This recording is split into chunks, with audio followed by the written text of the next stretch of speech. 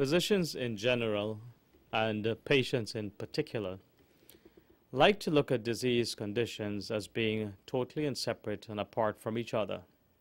For instance, as a community, we suffer from some of the highest incidences of coronary artery disease. But is coronary artery disease an isolated event? No, it's not. Is it an isolated disease process? It's not. It's a conglomeration of symptoms as a result of underlying diseases.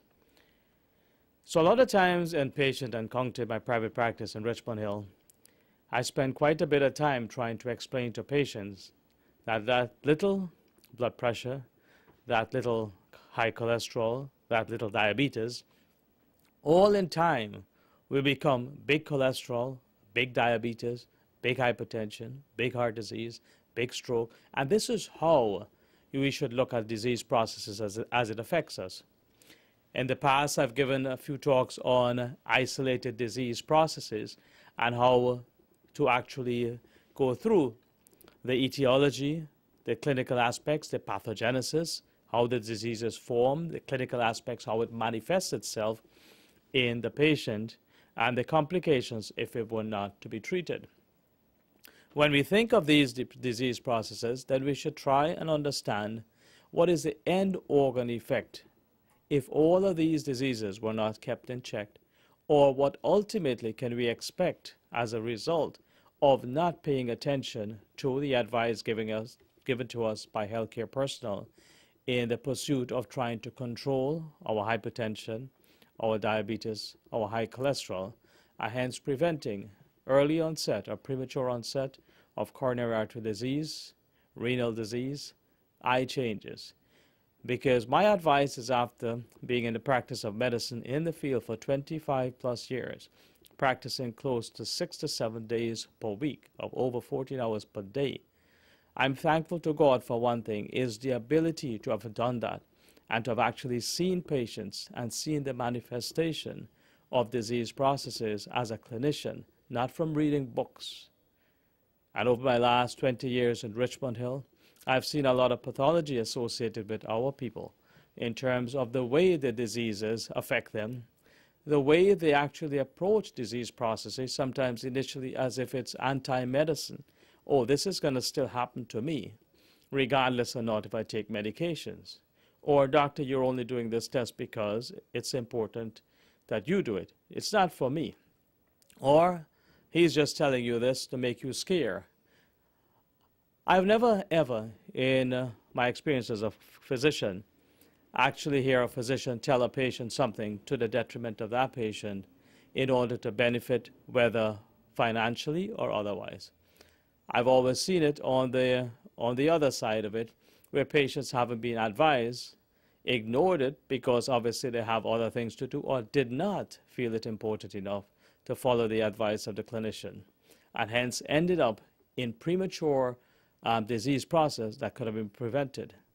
Point in question is a young woman I saw about a year ago, 26 years old, who was advised that her shortness of breath was not related to the bronchitis that she was having, but may have been something much more sinister and underlying based on the fact that she was on a pill that could actually predispose her to the formation of clot within her veins. Lo and behold, I was not prophetic in telling her what was going to be the reason for her demise. I was not happy that her shortness of breath was as a result of our underlying bronchitic symptoms, which are quite common, especially in the winter months. It turned out that she had a showering emboli, she had a deep vein thrombosis, was an obese young woman with a hypercoagulable state, not very different from most of the persons that I would see in my practice to say that she is different and that she's predisposed to this disease. It just happened that she developed a clot in the veins. That clot in the veins and the deep veins propagated to the lungs, caused a showering emboli, and she eventually died on the VQ scan table with increasing shortness of breath and hemoptysis, very, very like symptoms that we would get with a bronchitis or even an upper respiratory tract infection. These are the life-threatening conditions that we sometimes see in private practice. The charts behind me is just a reflection of some of the disease processes that I will tend to put together over the next 6 to 7 lectures in terms of explaining to you why it is so important to listen. In the practice of medicine, not everything or nothing is black and white. It's always shades of gray. And it sometimes depends on the clinician who is able to see beyond the shades of gray to actually dogmatically explain to patient, as I did two Saturdays ago, with a young man coming in with a heart rate for the first time of 106 beats per minute. He was 35 years old, who had had a cardiac event and was actually in bed thinking that he didn't feel well because of the flu, and did in fact have advanced coronary artery disease, and in fact at this point in time had a coronary artery bypass graft for quadruple vessel disease on Sunday. So it's not very uncommon for us to see disease processes. What I like about the community per se, and the way in which the education of medicine has gone, is that most persons now pay a little bit more attention, or I would say, safely say, a lot more attention to their disease processes. And when they go to funeral homes, they place it as a point of reference as to what that person was, who they were, and what they died from. When I used to go to funeral homes for relatives and friends, I would hear discussions based on the niceness of the person, how much they had contributed in life, and how much their family will miss them. Now I hear it. What are the disease processes that cause the untimely demise of that individual? And if so, how can they prevent it in their own family? I do not know if this is because I'm a physician in the community that I'm told about this, but I hope that this is not, I'm not the point of reference here, but that the education level in our community regarding the common disease processes are regarded probably in a better light. That if we do not look after ourselves, it doesn't matter what the quality or the caliber of the physician or the advice given to you by the broader spectrum of the media is going to do for you unless you care for your very self.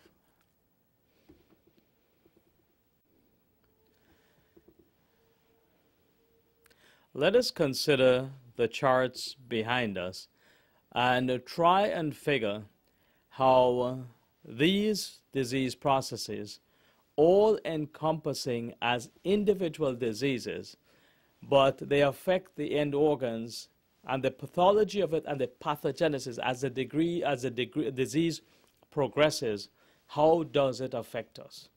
All of us would have heard about diabetes mellitus, obviously sugar in the blood. Basically diabetes just means the increased passage of urine, but based on the increased mellitus is based on increased amount of sugar. And all of us know of the common presentation of diabetes. Polyuria, I want to go to the bathroom frequently to pass urine. Polyphagia, I want to eat repeatedly. Polydipsia, I always feel thirsty. The weight loss, the fatigue, the malaise that comes about with recent onset of diabetes or diabetes not totally controlled. We all know it as a disease process in which we have a relative insufficiency of insulin. A lot of times our patients come to us and say, "Doctor, do I have type 1 diabetes? Do I have type 2 diabetes?" I know when I was in medical school, being type 1 and type 2 diabetes meant something. Now what it means to us is basically in our community, 10% of our population is type 1 diabetes, meaning for some unfortunate event, whether it be an autoimmune disease, we develop antibodies against our pancreas and we stop producing the insulin. Now we are unable to take those glucose molecules, which the insulin actually trap and get into the cells. Not only does it serve for us as a source of nutrient to the cells, to the mitochondria of the cells, that source of nutrient is meant to drive the energy cycle of the cell to produce something called ATP, which is used for production of energy. That production of energy, the sugar that's needed for that, is what gives us the energy in the microscopic level to work out, to think. It gives the brain enough water in terms of the cytoplasm so it functions well. It's the energy from the ATP molecules that give us the energy plus the other cytoplasmic function. And you're looking at this at a microscopic level. Just imagine you've got 1 billion of cells. But this particular process takes place in each of those individual cells because remember what your circulatory system is. It's the heart, the major blood vessels, then the smaller blood vessels, then the capillary levels. If you've ever seen the big diagrams with all smaller vessels towards the periphery, but every cell in your body and the billions of cells within your body need that energy source. And if it were not for the insulin, we would not be able to take that energy source into the cells itself. In addition to the fact, think about what it does to you.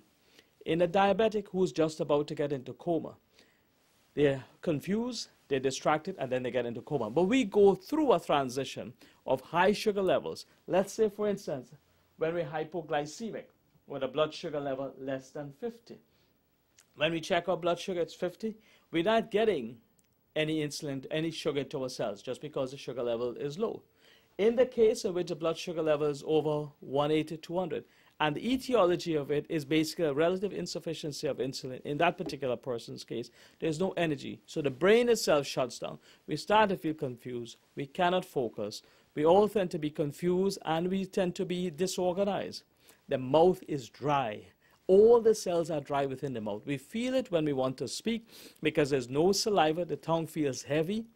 The eyes feel dry. You feel the tiredness and fatigue within your body because the cells at a microscopic level are not functioning. The same applies to the heart. The same applies to the rest of the organs within the digestive systems. When the blood sugar level is high and the sugar is not getting into the cells, every single organ system, whether it be the central nervous system, the head, neck, ear, nose, and throat, the pulmonary system, we start to feel tiredness and difficulty breathing. The muscles of the diaphragm become tired easily. We can't even work out because we can't even breathe properly because we cannot even get our intercostal muscles to start pushing the amount of air that we need from the relative exercise, the increased exercise that we're doing. The same thing happens to the muscles. They have no strength. They have no ability because they are not functioning at a microscopic level. So that lack of insulin is resulting not in an increased blood sugar level in an isolated fashion, but look at how it affects your central nervous system, the way you think. Your head, neck, ear, nose, and throat. Your digestive system is affected. You're faced with issues to do with inability, either relative constipation or diarrhea or both, and intermittently. You're faced with not feeling well, and all you want to do is to lie on a couch and be there. The issue with diabetes per se, from a perspective as a patient, is not look upon it as the sugar level being high or whether I have type 1 and type 2. I was on to the topic of explaining to you the difference between type 1 and type 2. But here is where the transition in practice takes place. In medical school, I used to think of type 1 as lack of insulin, and that is that unfortunate young person under the age of 20 who just developed an autoimmune disease and doesn't produce insulin any longer. The majority of cases, however, are to do with non-insulin dependent diabetes, where there's a relative insufficiency of insulin. By that I mean that either your glucose intake is way in excess of your energy requirements for the day. And hence you're not burning the calories, you're not burning the sugar, so now that sugar levels remain high in the blood. That's the increased load that you put on yourself by the increased amount of food that you eat. And in our community, it has to do with the fact of the kinds of food we eat. In addition to that, our love for starches, our love for rice, roti, and sweet meats, etc., the pears, etc., and the parasite, etc. All of this is high sugar content. It's sugar water getting into the blood. Now, you're asking us, especially when we put on an extra weight, our BMI in excess of 25, and basically we're short stature, we put on a lot of weight, we have a lot of fat cells which don't burn energy as well, and we're faced with that relative insufficient insulin where the quantum of insulin we produce is not enough to bring down that sugar level. And hence the sugar level remains high. And in our next discussion, I will tell you how it impacts on the rest of the bodies and the functions of the kidneys and the heart itself.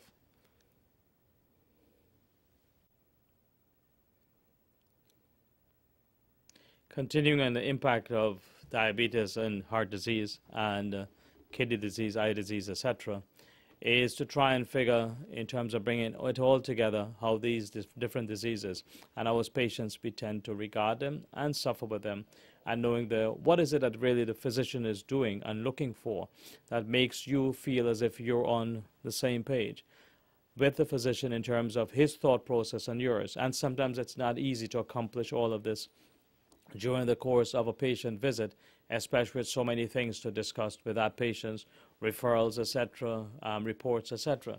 But coming back to the disease of the difference between a type 1 and type 2 diabetic, and as I said, with the evolution of time in the practice of medicine, I've noticed that the majority of our patients, maybe not even 90% that's quoted in the textbook as being non-insulin dependent diabetic, it's about probably close to 95 to 98% that I see. Probably 1 or 2% of my practice with a large diabetic population is that of being a juvenile diabetic or type 1 diabetes. However, that is not to say that basically there's some patients out there. And here's how we go through the transition. And this is what is alarming to me as a clinician, is that I'm finding newer and newer cases and earlier presentation of diabetes in our young children. I'm talking about the teenagers at the ages of 14 with a hemoglobin A1C of closer to 6. The average hemoglobin A1C, which is what the blood sugar level has been over the last 3 months when it is targeted against the hemoglobin, the lifespan of a hemoglobin molecule, which primary objective is to carry oxygen. But a secondary effect of it is also it labels and tags glycosylated hemoglobin, label and tags a sugar molecule. So we are able to tell over the last 3 months, not the fasting blood sugar level, the hemoglobin A1C is able to say for the last 3 months what the blood sugar level. And I've been doing it on my patients, especially the younger individuals in the practice between the ages of, say, between 12 and 18, school kids who I've noticed are becoming increasingly obese, lack of exercise, probably spend more time with the video games or the computers, and then coming with this truncal fat that I'm seeing. Lo and behold, you do the hemoglobin A1C, and you find that it's elevated. And this is my concern at this stage. These are the same individuals, and it's an increasing amount of new onset diabetes. They are at this stage producing insulin, but they come from families, so the genetic propensity for the production of insulin has been decreased, especially if both parents are diabetics.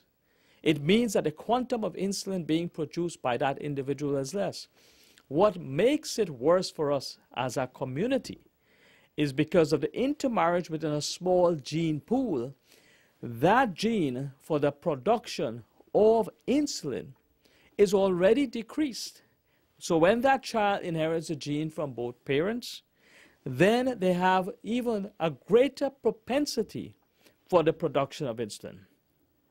Add that now to that young person who decides that, whoa, it's better to eat pizza. It's better to eat the fast foods. I cannot drink water alone. I need a soda.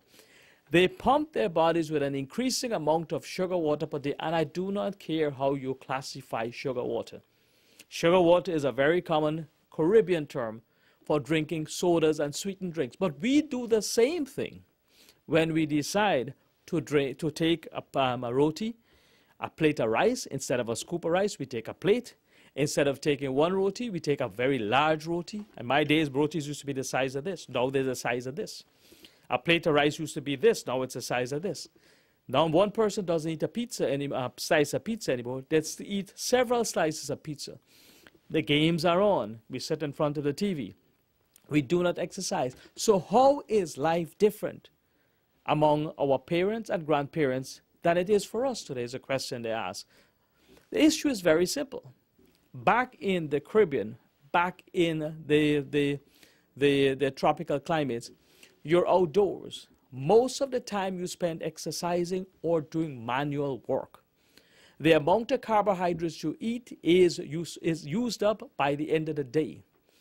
There's very little electricity that serves throughout the entire night, so lights go off early. Eating time is earlier. Rising time is earlier.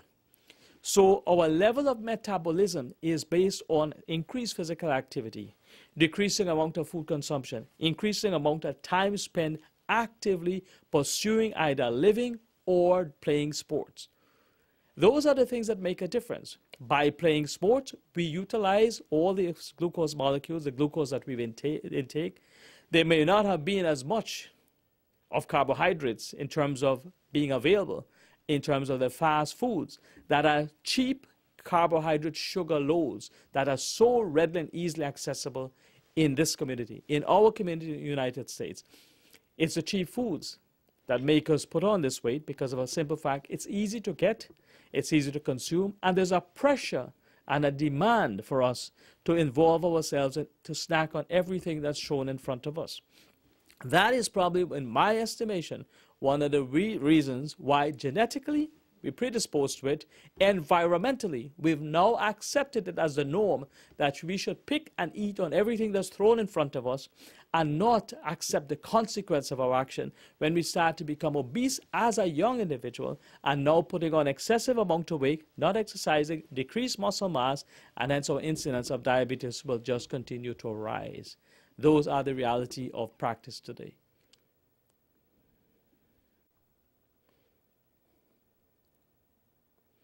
So now let us consider what diabetes does to us.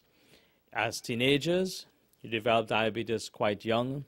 You have a longer duration of time in your life to be affected by the disease process. Our goal in life, if we are from diabetic parents, and I'm not saying this from a distance because my parents were diabetic as well, but our goal in life is to make sure that the onset of treatment of our diabetes starts at a later and later stage in life. So whatever you can do at this stage is to make sure, if you're a young individual with a hemoglobin A1C that's high, work on your weight, work on your eating habits, work on your exercise, work on decreasing that amount of time you spend in sedentary existence when it doesn't seem to matter. It is not part of your schoolwork or part of your education process. Why spend and waste the time just clicking away on cell phones or on computers when it doesn't seem to matter to you anywhere? Try and get involved with your health from the standpoint of decreasing your weight, increasing your exercise. You will feel so much better for it. You will find that your zest for life increases. The less the weight is, the more this weight is on you, whether it be the trunk of fat and the fat of the distribution of the obesity around the mammary areas or around the waist areas, the pants itself falls to the bottom, the belly overhangs. It's a disgusting feeling at best. Work on it to get it to that level where you understand what you're doing is for your benefit. It's not that sugar level today. If you become diabetic at the age of 20, then you can bet your bottom dollar.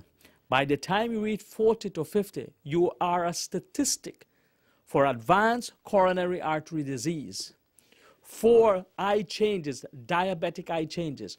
Let's go through coronary artery disease. You will get either a stent implant by the time you're 40, especially if that sugar is not being controlled. You will have evidence of sexual dysfunction as a male. You will start to have a peripheral vascular disease where you start to feel tiredness in the leg and you cannot walk a particular distance. You will also find increased amount of ulcers on your finger by burning yourselves because of the diabetic neuropathy. You will also find early changes associated with kidney changes with protein passed in the urine, developing hypertension at an earlier age, and also suffering from chronic renal failure, needing dialysis after about 20 to 30 years of being diabetic. Worst of all, you can precipitate that whole process by not even trying to control your sugar. And we could be a statistic for the morgue in less than 10, 15 to 20 years as a young person. So it's not that you're saying go to Dr. Baldeo for treatment. It is basically go to your physician and make sure that your physician takes care of that with you in an educational environment to explain to you why is it so important that you be the one to make sure your sugar level goes down and how you can make it. What I do in my practice is to make sure I give you a sheet. Show me what your fasting blood sugar levels have been over the last 2 weeks before you come back, before I decide I'm going to put you on medication. Let me see what your weight has been. What is your weight change? What is your level of activity? Guidance, nutritional counseling, exercise management should be all part of what we should offer our diabetics. Lo and behold, not everything in life is equal. Insurance companies do not think diabetic education is something that important. Why? Because they do not have the high incidence that we have in our community.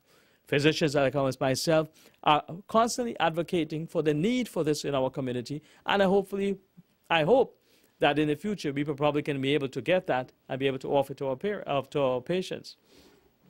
When we look at this diagram, we can have a pictorial representation of what are some of the changes that we expect of our diabetic population. And I'm talking about the ones, especially our elder, the younger, the middle-aged, and the older ones whose blood sugar gets high. But this is the same picture that applies to the young individual. My discourse a couple of minutes ago with the young individuals does not separate from the old individuals who figure that they could engage in the same activities of eating and lack of exercise as they did 10 to 15 years ago before they were diagnosed as being diabetic. Because here again, it is to try and get the best quality of your life. And to understand what your quality of your life is to understand if I were not to control my diabetes or my disease process, then what would the outcome of my life be? What would I expect? And most of us, if I mention a particular set of terms, will understand, yes, I did have a relative who was diabetic. They had an amputation. Wow, they had a little sore in the foot. They did not even know that they had a puncture wound. And now that individual has developed an ulcer. And what tends to happen? Oh, they developed the ulcer, the sole of the foot. Then they had an amputation of the toe. Then they had an amputation of the ankle. Then they had an amputation of the knee. And you know what? They ended up with this, and this was a terminal event. And that's how we describe it. Or the young individual who basically had the stroke. That person was well, then got a stroke, but recovered fully. But you know fully well, haven't got that first stroke, whether it be an ischemic or a hemorrhagic stroke. It basically has to do with all, for us, it's the pathology that matters. You get one stroke, you're a figment of who you are before. Not only do you have the motor deficit that goes with it, I can't move my hands as much, I can't move it as fast, I can't write as freely as I do. But you also go through the thought process where I have to think. I have to think a lot before I can even focus. Sometimes I'm asking questions to patients who've had stroke, and I'm not saying, I'm talking about young individuals under the age of 50, and you ask them to focus, and they're looking at you, the eyes are wide open, but you know this is not the individual you had as a patient prior to him having the stroke. You as individuals in your home will find that your parent haven't had a stroke. They're distant. They sometimes our eyes are just glaring like that. They're not able to focus. Those are some of the the small lacuna infarcts that you get in the brain that no one tends to notice. And over time, it gets worse and worse. Our hope is that we prevent these things. We try and prevent the brain changes. We try and prevent the eye changes, which I'll go into next. The heart changes, the changes that go in with the liver, the changes with the gastrointestinal system, the changes to do with erectile dysfunction, the changes to do with the musculoskeletal system, the changes to do with the general sensorium of a diabetic patient. It's to do with the mindset of that individual who is a diabetic. When they get up malaise, lethargic. I can't focus for the rest of the day. Prior to becoming diabetic, that person was vigilant, excited, ready to rock and roll from the time they get up. Now we're faced with situations where we have to accept a subnormal lifestyle of both intellect and physical ability. Why? Because we choose not to listen to advice given.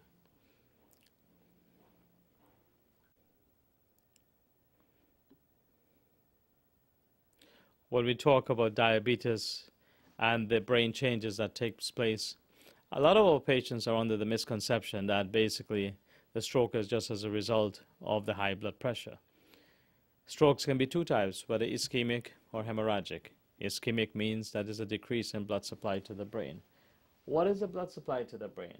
We all know this is the heart, this is the aorta, this is the brachiocephalic, the common carotid, and the subclavian arteries, the biggest arteries that goes to the brain. Via the internal carotid, the common carotid bifurcates into the internal and the external carotid. The internal carotid supplies the brainstem and basically gives the blood supply to the brain itself. In addition to that, the vertebral artery supplies the spinal cord. but the majority of the blood supply comes from the carotid arteries. Now, we think of blood pressure as being just that. How do you get a stroke? You get a stroke from a decrease in the blood supply to this nice structure, which is for us probably the greatest gift that God has given us, is the ability to think, the ability to take ourselves from one point in time to the next through our thought processes.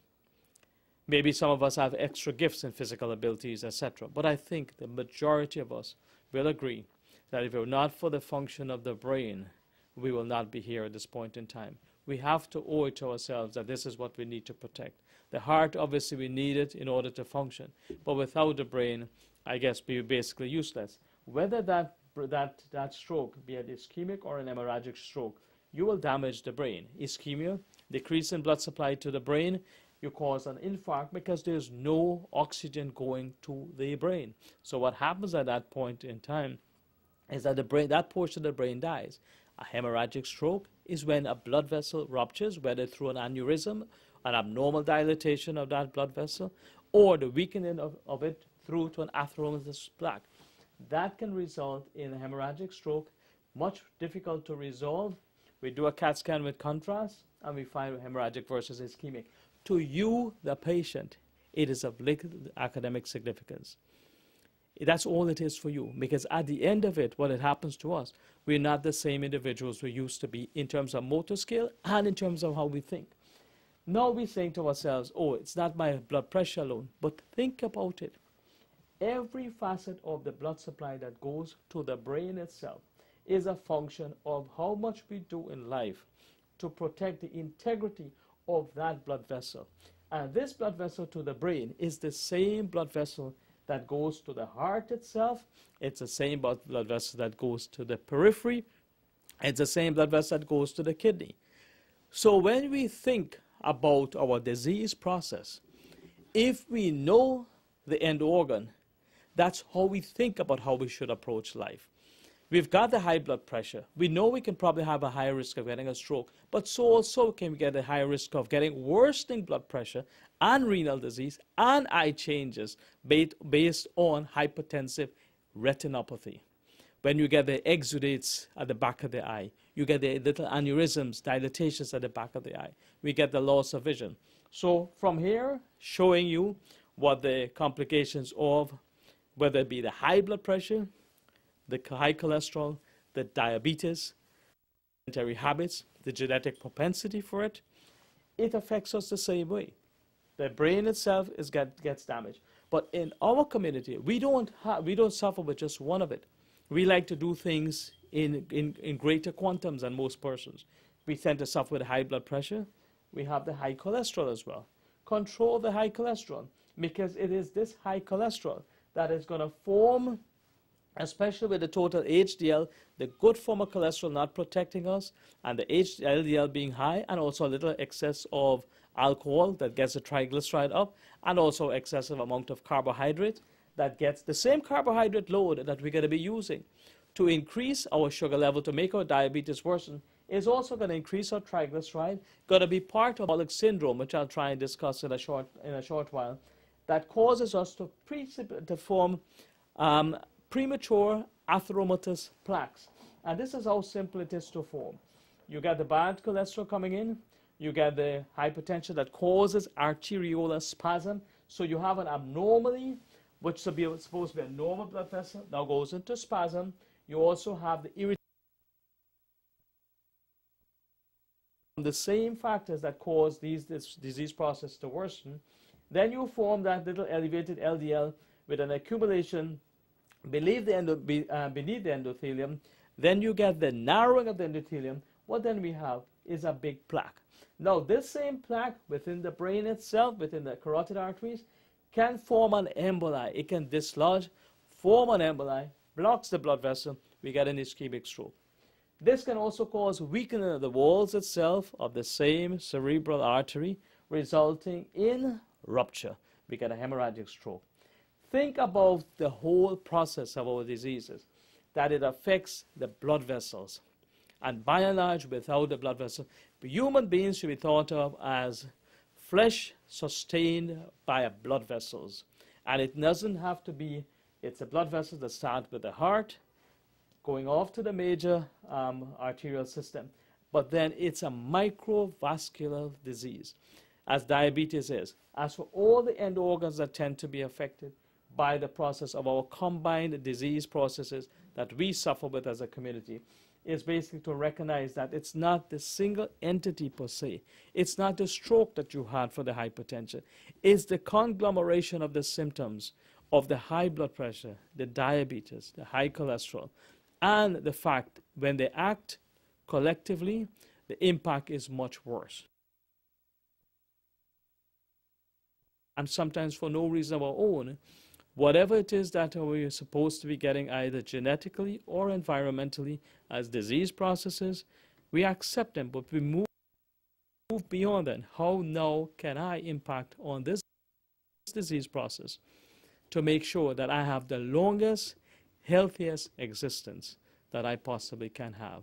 And that can only come from an education of knowing if I were not to treat it, what would happen. For instance, we all know very well, if I go through a red light, I can get away with it if there's no camera and if there's no cop nearby. But if I go through a red light and a cop is there, then I get ticketed. But I go through a red light and I slam into someone's car and end up costing them their lives, we know the impact it will have. The same analogy applies here. Ignore what you have, you might get away with it for a while. You might do it as often as you can. You may not end up dying from it at the same time, but you will at least be in a position to decrease your life expectancy if you so ignore some of the warning signs.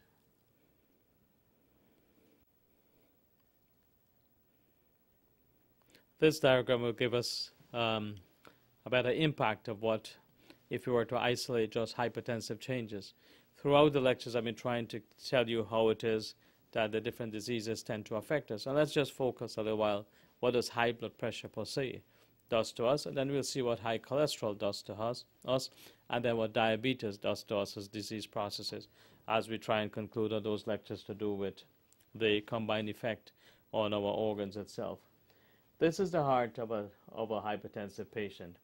And if you probably will be able to recognize that this is an enlarged heart. When you look at it on either an X-ray, it looks as if it has left ventricular hypertrophy or the bulging of this, but definitively on an echocardiogram, you will see evidence of an enlarged heart with a decreased ejection fraction, or the amount of blood being pumped out of it.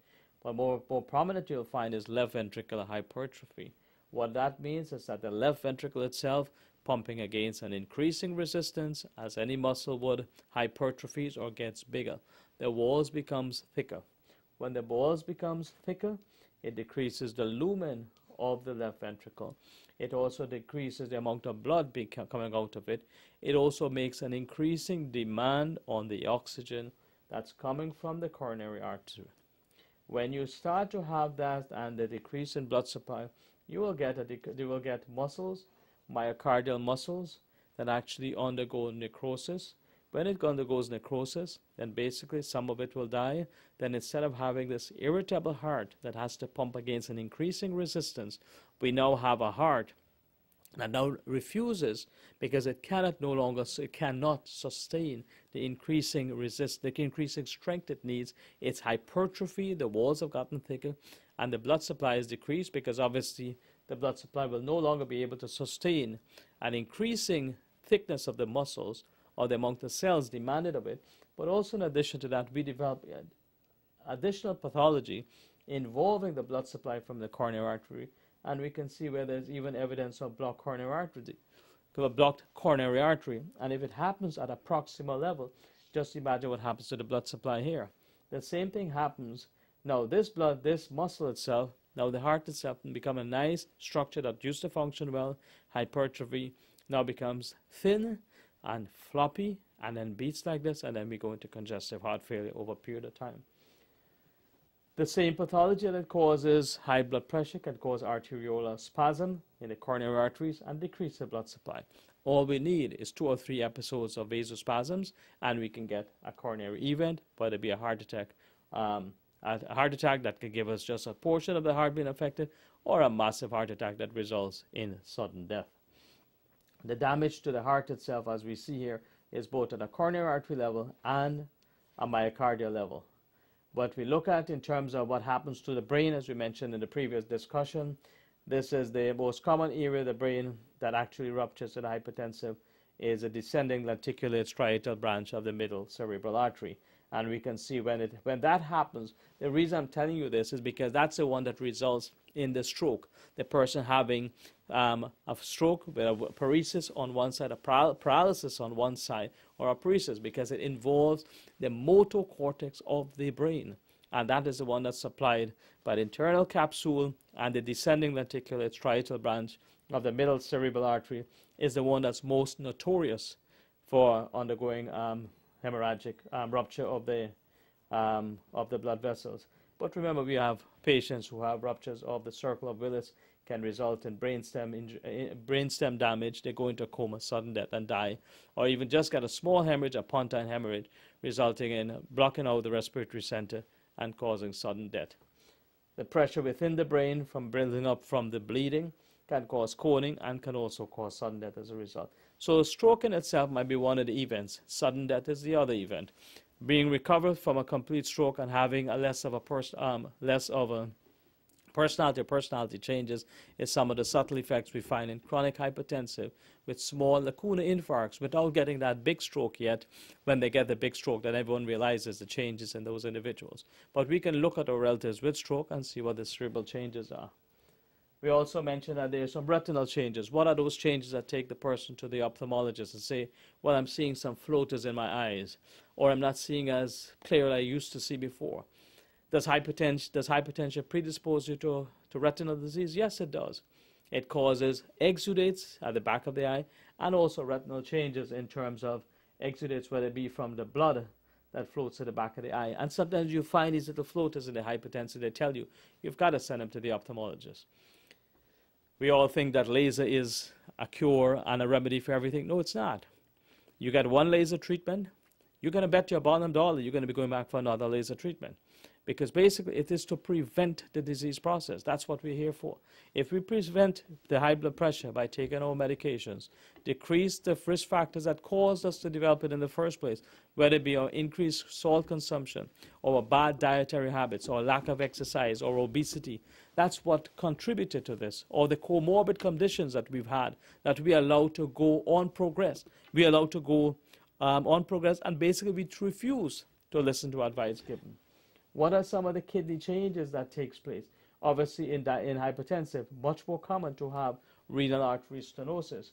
But there's also damage that takes place not only to the big blood vessel, the renal artery that goes to it, but also small blood vessels within the kidney. Remember, the kidney is just this organ that has this profuse amount of blood going into it at the capillary level and undergoes filtration. So what does hypertension do? It damages both the renal arterial flow into the kidney and also the glomerulus that filters the kidney. So you get a double whammy now where the blood is pushing in, but it's not coming at the force it should be coming, so it's not filtering as much as it should be doing. But then also the glomerulus that's supposed to filter the blood to transform it into urine refuses to take the blood. And hence we get, not only do we get a situation where we damage our kidneys, but damaging the kidney exacerbates your blood pressure. Now your blood pressure is much more difficult to control. Hence it's important to control the initial event so that you're not faced with complications from both ends. That in a synopsis is what high blood pressure does to the major organs. And there are other organs it affects, but these are primarily the ones. Does taking medication causes severe sexual dysfunction in the males? No, it's most of the medications today are quite safe in terms of that, and most of them are catered towards protecting the kidneys, whether it be ACE inhibitors, the ARBs, etc. So we should be asking our doctors for advice based on those.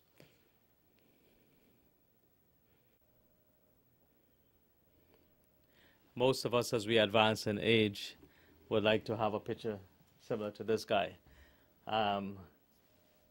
Jovial looking fella, not the receding hairline, which I will add to, but this mere fact that this is the kind of picture that looks nice and acceptable to us as a society, and I'm talking about the society that I grew up in, where fatness and fatness equates niceness. A child was nice because they were wrong on fat. The skinny child was not healthy. Same applies to the adults. You look rosy and red and you look very plump and healthy.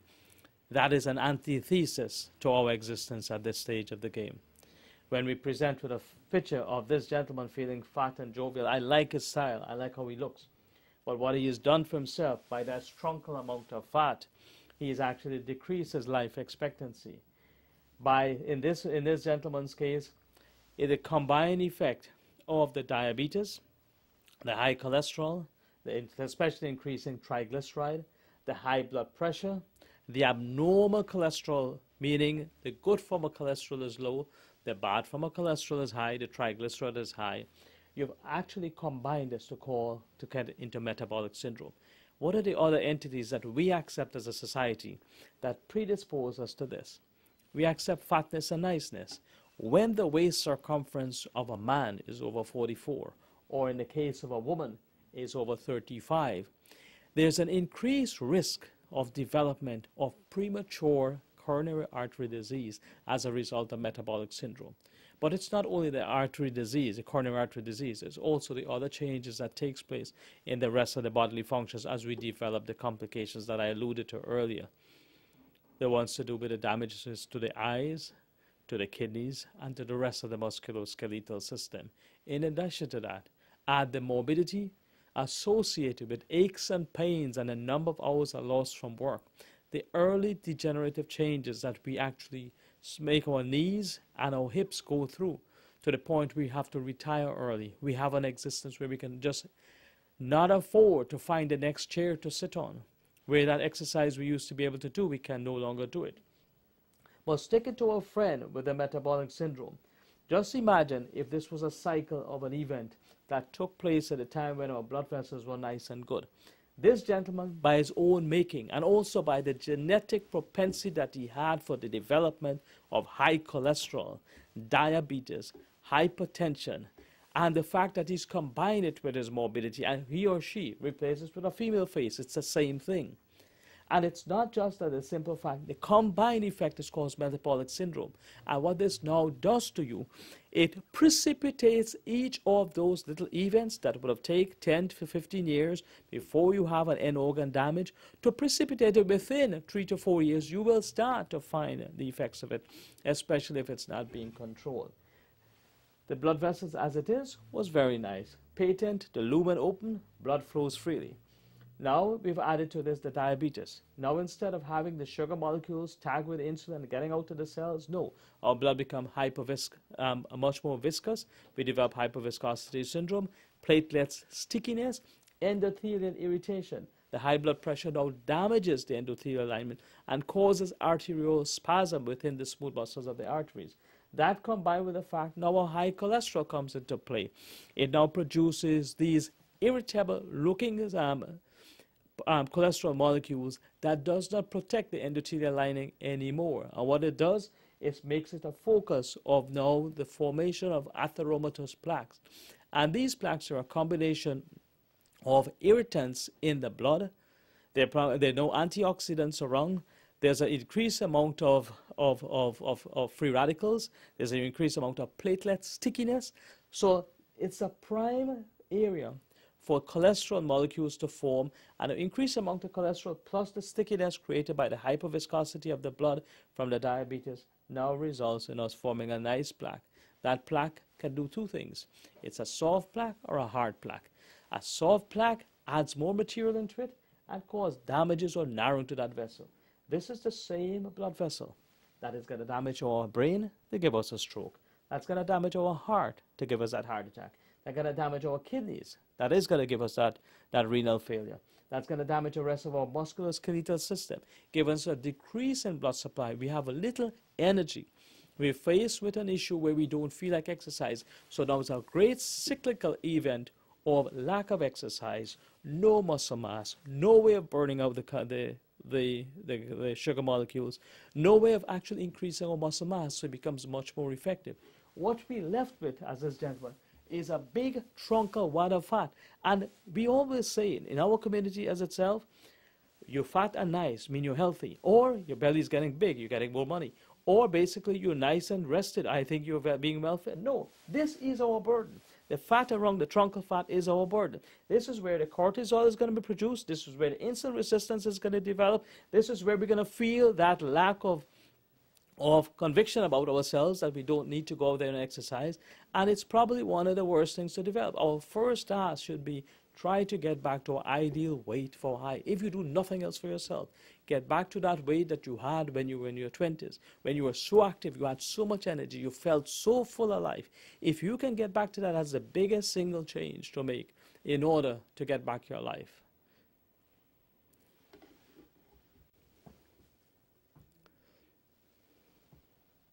What I would like you to remember at the end of this discussion is a diagram that shows what this is.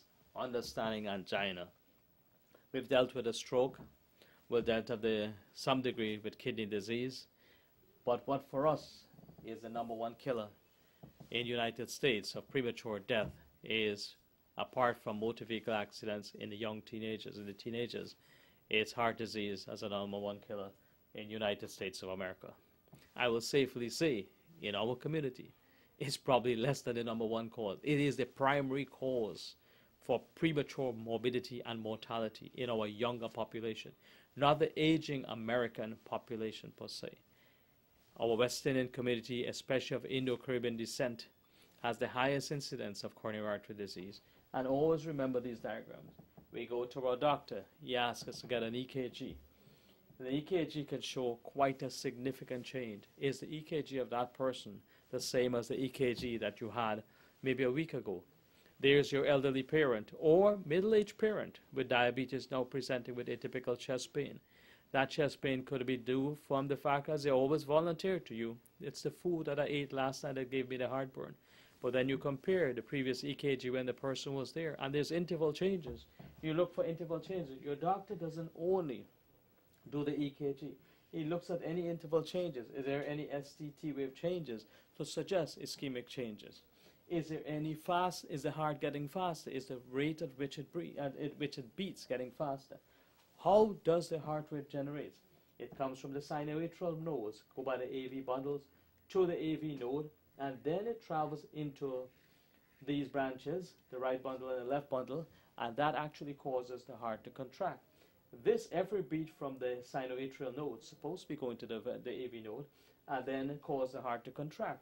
So you get a regular P wave from the atrium contracting, QRS interval from the ventricle contracting, and T wave from the repolarization or relaxation of it. Your doctor looks at these things, then try and figure out, is the atrium beating faster? Is every beat from the atrium that comes through, does it go there? If not, what is causing it? What is the difference? What is actually resulting in this not happening to the patient? So your EKG is an important rudimentary tool. It is not, it is an initial event that should be an initial test that could be done or should be done with every patient who's at risk for coronary artery disease, who comes in with either atypical chest pain, mild shortness of breath, exacerbation of hypertension, fact of not feeling well, malaise and fatigue. Yes, it should be done. It's a relatively inexpensive test. It's a safe and easy test to do. By doing this, we can prevent this from occurring. If we see STT wave changes, does that patient now have another blockage of the coronary artery? Or is that blockage, which was now marginal before, become now complete occlusion of the lesion? Or did that patient suffer from a cardiac event? We all like, if we can maintain for the rest of our lives, the aorta with the left anterior descending, the right coronary, looking as beautiful as this. But most of us, and I dare say in our community, in this society per se, and I say inside in my family as well, will probably be expected to have this than this, especially as you approach middle age. You're going to have narrowing of the coronary vessels, and you hope and pray it's always distal narrowing. You get proximal narrowing. We're blessed because of the fact of stenting. Stenting has done a tremendous amount to prevent us from getting open heart surgery or coronary artery bypass graft for triple, quadruple vessel disease. By stenting, what used to be done before was to catheterize you from the groin or from the radial artery, cannulating it up to the coronary artery, infusing with dye and see where the blockage is, and then being able to dilate. Let's say that's an atheromatous plaque that we showed before. By dilating it, you can make it thinner, but even better yet, now with the drug-eluting stent, you're able to cause the vessel to dilate and allow the perfusion. Now it's up to us, by strict methods of diet, medication, exercising, and doing the right thing, to prevent this from blocking again. There's no saying as to how soon these blockages are created. What we don't want to have, a diagnosing of angina, the atypical chest pain that we present with, that basically it's all because of the fact of the decrease in blood supply to the heart. We want a statement which is a stable plaque. If that plaque ruptures, we can end up with a stroke coming from the blood vessels, because that now becomes an embolic phenomenon. The whole goal in any lectures, any talks on medicine is to make sure that there's someone out there who, hearing it, can make a change to their life because of the education provided. It's all for educational purposes, whether it be to Dr. Baldeo's office or the other physician's office that you go to. But I'm hoping through this medium we're able to create an awareness. I can only say that I've been extremely pleased with the response that I've gotten from patients who look at the show and basically say they've gotten some important advice. I do hope that my legacy for the contribution to my community is based primarily on a single fact. If I can do this to prevent one person from dying prematurely, or for one person to go without a father or a mother less than we have in this society, based on education. Education to do what is right because you know what was right. And that rightness only came from someone taking the time off from their practice, from their schedule, to try and educate you. Not for the purpose of procuring another patient. I've been happy to be practicing in Richmond Hill for so many years. It's been close to 20 years. And I hope as part of my legacy to leave in my neighborhood is to create an awareness that disease processes within our community, while by and large affects the majority of the American population at large, affects us in no uncertain fashion, in a very unique way, because of a simple fact of genetics and our environmental habits. Last week in my private practice in Richmond Hill, a middle-aged gentleman, 58 years old, walked into my practice and asked me, "Doctor, I need a clearance for my surgery." My next question to him, I've seen him for the first time, is, "What form of surgery are you having?" "Well, I'm having my prostate removed." "Why are you having your prostate removed?" "I've got prostate cancer." We've gone through into some topics before describing prostate cancer and the way it presents in terms of absolutely no urinary symptoms, and just an incidental finding on doing a blood work that shows prostatic specific antigen as being elevated over 4. The normal limits we accept is 0.4 to 4. Anything above that is considered, anything above 4 is considered high. High index of suspicion for prostate disease, not necessarily prostate cancer, because prostatitis, inflammation of the prostate gland. And for those of us who are not familiar with the prostate gland is only found in males. Definitely it's below the bladder. It's where the kidneys drain into the ureters, which then drains into the bladder, and then into the bladder, the urine passes through the prostatic urethra, and this is the prostate gland. That's got so much notoriety recently, and then passes out through the penis. In this gentleman's case, he had a prostate cancer. This is what a prostate gland will look normal. That's this cut in a section, an anterior-posterior section, and it shows that it's normal and uniform in us when we're younger, and then tends to be increased in size and increased nodularity as we get older, presenting with symptoms of obstructive uropathy, when an inability to pass urine. In our friend's case, what he did have was a prostate biopsy through the rectum, and it turned out that he was positive for prostate cancer. I found out this subsequently from reading his documents when I first spoke to him. And he was scheduled to have a total prostatectomy, removal of the prostate gland, and have radiation afterwards. There are other procedures that could be done. There was also a lot of other stuff, what kind of cancer it was an adenocarcinoma, and it's usually staged by Gleason's, depending on its severity of it, and the number of biopsy specimens that come back as positive. Obviously, you know, if you're doing a blind biopsy into the prostate gland from a posterior approach through the rectum, then basically you're just getting little fragments. So then you test those fragments and see how many of them are positive for cancer, and basically you give them a grading. If obviously all are positive for cancer, it makes you start to worry that the entire prostate gland is now cancerous, and now you have to look for spread for the prostate gland cancer to have been spread to the pelvic lymph nodes, which are inside. When I remove this part of the abdomen, you can probably see it behind it, the posterior lymph nodes, and that gives us a worse prognosis. So for all intents and purposes, we should try and diagnose prostate cancer extremely early. However, it's questioned to me, doctor, I need a clearance.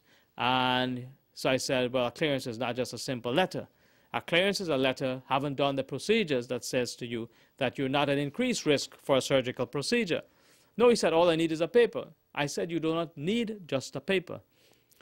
Go to your doctor who sent you. Oh, all I need is just a paper saying I'm cleared for surgery. The issue here ended up with I'm saying to him that basically you do not just need a paper for surgery.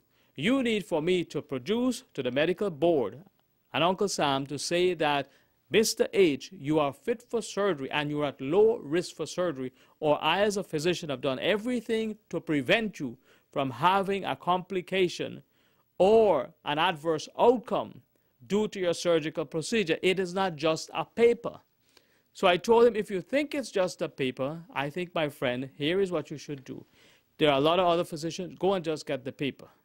My case, I'm accountable and held to a higher standard to do the right thing. The right thing is to say, given the situation as it is with you, that you're in the safest possible condition to go for surgery.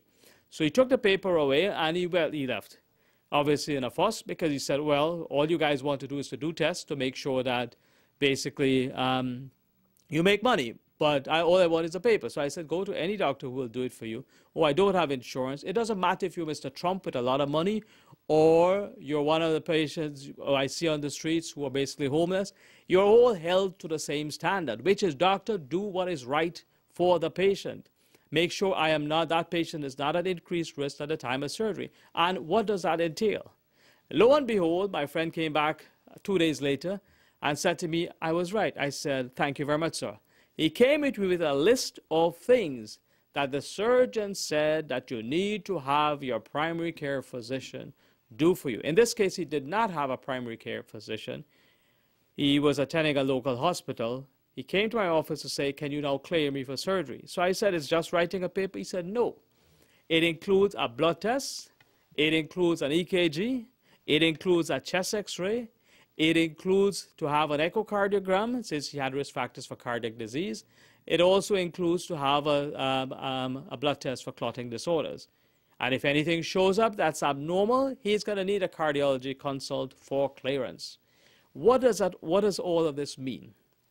If this gentleman needs a surgical procedure, that is going to take him at least 1.5 hours to 2 hours to have his total prostatectomy done, removal of his prostate.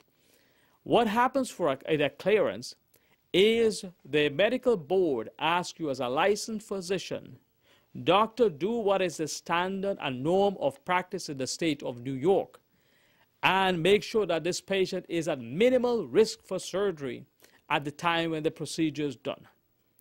None of us can predict what the outcome is going to be, but at least there are certain steps and measures that every physician needs to follow, and no physician invents that for the sake of an insurance or for the patient. It is guidelines that is set by the medical state of New York and the American Medical Association in conjunction with the state of New York, that this is the customary practice that we have found that decreases the incidence of any events, cardiac events, bleeding events, respiratory events. I will go into these necessary steps so at least you are aware. In this gentleman's case, it was just prostate cancer. It was prostate cancer surgery that he need clearance for. But any form of surgery, colonic cancers, eye cancers, just any operation that's needed, you need to get a clearance. And I'll tell you what is involved in getting a clearance. So the next time you hear your doctor say to you, your surgeon says to you, you need to get a clearance, you have in your mind a very clear idea of what you're expected to do.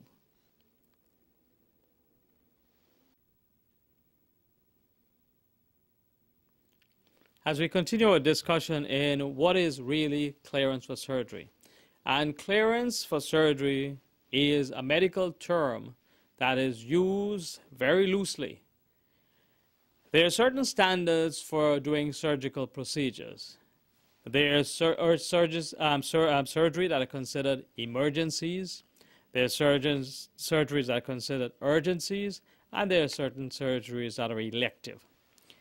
In a case of an elective surgery, in an emergency surgery, you're faced with a matter of life and death outcome, and the physician is asked to make his own judgment call at that time, because sometimes there's not enough time for waiting for a blood test to come, waiting back for an EKG to come, a sonogram to come, a technician to come by. You have to do what is necessary in the best of your medical knowledge to make sure that that patient stays alive. And for emergency surgeries, depending on the degree of emergency, so if I find, for instance, in a gunshot wound and somebody's bleeding into the chest, you don't need permission to push a thoracostomy tube into the chest and try and drain the blood or the air from that in order to prevent the entire lungs from collapsing, pushing the mediastinum to one side, and then ending up with kinking of the blood vessels and sudden death for a patient. In a case of a cardiac tamponade, in which you have left fluid over the heart itself in the pericardial space that prevents the heart from beating, and you're seeing a patient who's becoming diaphoretic, you're allowed to push a needle into that chest plate, into the chest wall, into the pericardial space and drain it, and that's a life-saving procedure. In the case of a Heimlich maneuver for somebody who's swallowing a foreign body, you don't need medical clearance in order to do the first aid measure. In a case of a bleeding within the brain, suspect subdural hematoma, putting a borehole through the skull, through the skin, through the skull, into the area between the meninges of the brain and the lining of the skull.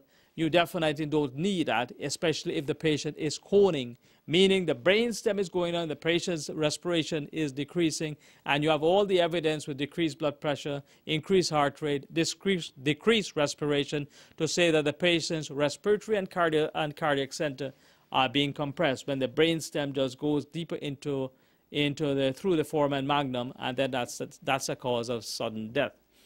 In a case of an elective procedure, as our previous gentleman had, this was a case in which things had to be done and had to be done correctly. On a history, this patient says he takes no medication. Yet, following a history, it came back that he had high blood pressure. At least when you measured it, it was high. He also had evidence from the history of cardiac disease, which means he had to be evaluated for cardiac disease. He was also a smoker, which meant he had to be evaluated for pulmonary disease as well.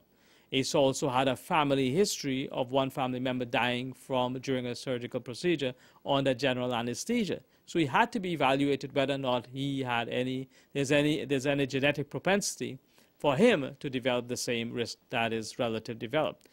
So the history is extremely important. He hadn't been seen by a doctor before in the United States, but in his visits to his doctors in his home country, very little was done for him, not even an aspirin, in an elderly person, in a middle-aged person who has been smoking, who has hypertension, and it shows that the level of care was not acceptable. So in the history part of it, on examination, was nothing to be found more than a 5'10", well-kept gentleman who basically had no evidence of wasting, no evidence of anemia, no evidence of darkening of his sclera or jaundice. There is no evidence of any elevation of his blood pressure as well. His apex beat was in a normal place. His abdomen was soft. Rectal examination was, even with the evidence of prostate cancer, showed a marginally elevated prostate, and no evidence of decreased blood flow to the periphery. So in terms of a cursory physical examination, it was okay.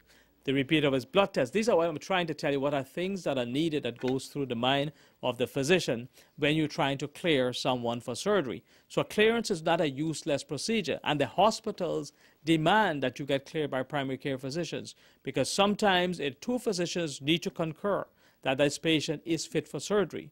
One has to be a physician outside of the hospital, one has to be a physician in the hospital. Obviously, that decreases the risk factor that patient faces with an adverse outcome during the surgical procedure or even subsequent to the surgical procedure. The EKG for this gentleman showed evidence of STT wave changes, which was indicative of decrease in blood supply. Probably contributing to that was his hypertension, which was uncontrolled, the fact he was a smoker, which caused peripheral vascular disease, also in addition his advancing age as well. So he had to be ruled out for evidence. His evidence of coronary artery disease. His echocardiogram was requested, and I'll continue the discussion on what was found later in him prior to him getting to surgery that ended up that basically can actually be the responsible thing that is going to save his life.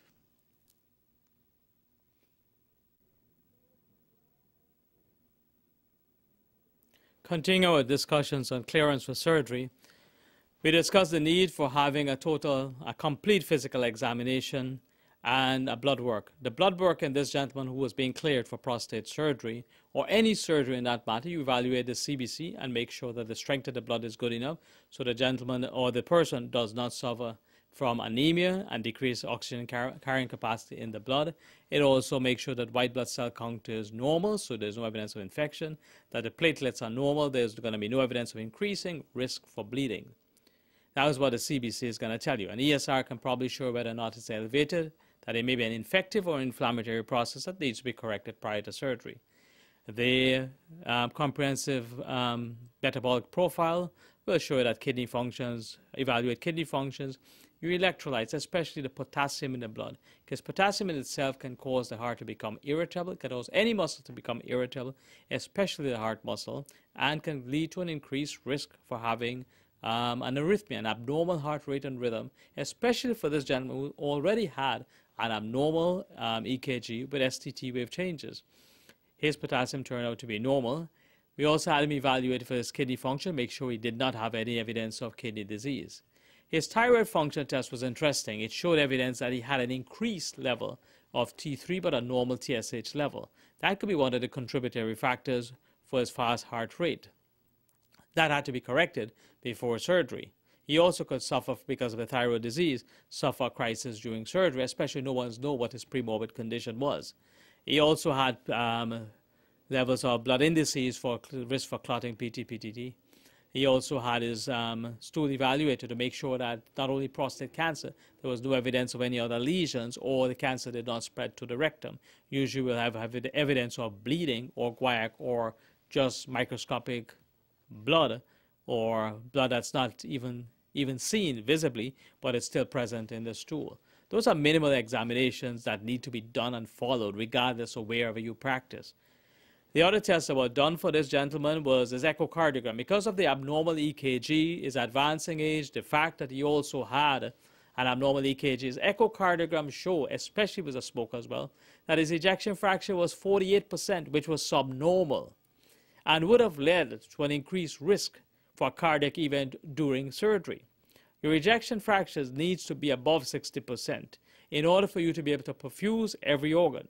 Now you need to find out why his ejection fraction decreased, either due to a cardiac condition, either an enlarged heart, evidence of a cardiomyopathy, etc. So he was evaluated by the cardiologist.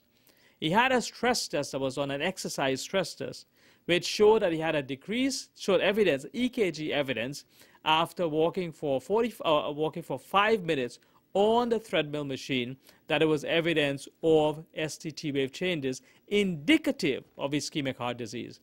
In addition to that, his heart rate went above 180 after just 5 minutes of exercise, which shows that he had very poor cardiac condition. But there was also another factor that was actually causing his heart to increase, and that had to be evaluated even further. So what I'm trying to show is that every test that was done is done for a particular reason, and the physician, even though he doesn't tell you this, is reading through all of this to make sure that your risk for having an adverse event after or during the surgery is decreased to the least it possibly should be under all circumstances.